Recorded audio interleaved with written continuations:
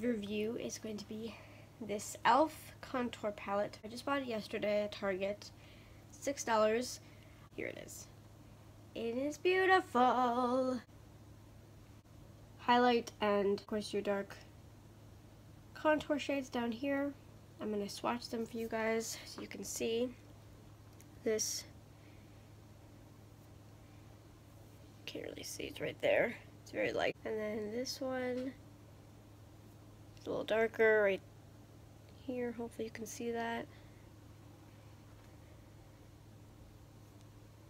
And this one's probably really good for like pale skin. I think this one's my favorite though, the darkest one. There you go, there's swatches.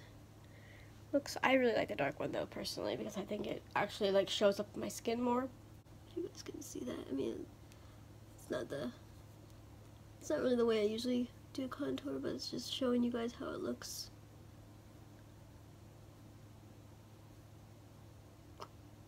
I like how it looks kind of like mud, like beauty gurus always say, like mud. You can see that right there.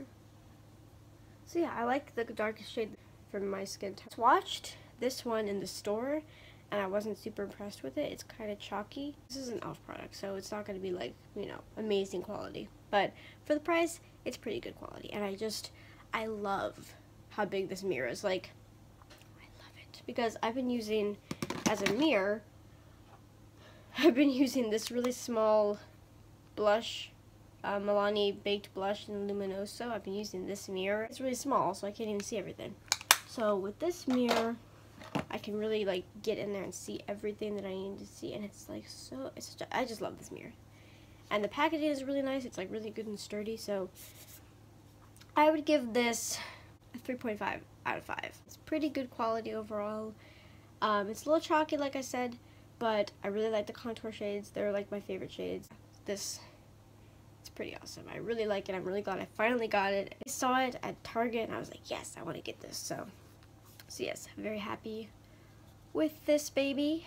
It's very nice. And let me know if you guys want me to try any other contour palettes or any other palettes. I'm thinking about buying the Venus 2 palette. And I know a lot of people don't like Lime Crime, but I don't hate it. I mean, I've never used any Lime Crime products, but the fall colors that are in it. So yeah, let me know what you guys think about this and about any other palettes you want me to review for you guys. I'm not a makeup guru, but I like makeup and I like reviewing products. It's fun to buy new products and try them out. So I'll see you guys in my next video, and I hope you guys enjoy. And don't forget to click below and subscribe so you can get more videos. And yeah, so I hope you have a great day, and I'll talk to you soon. Bye.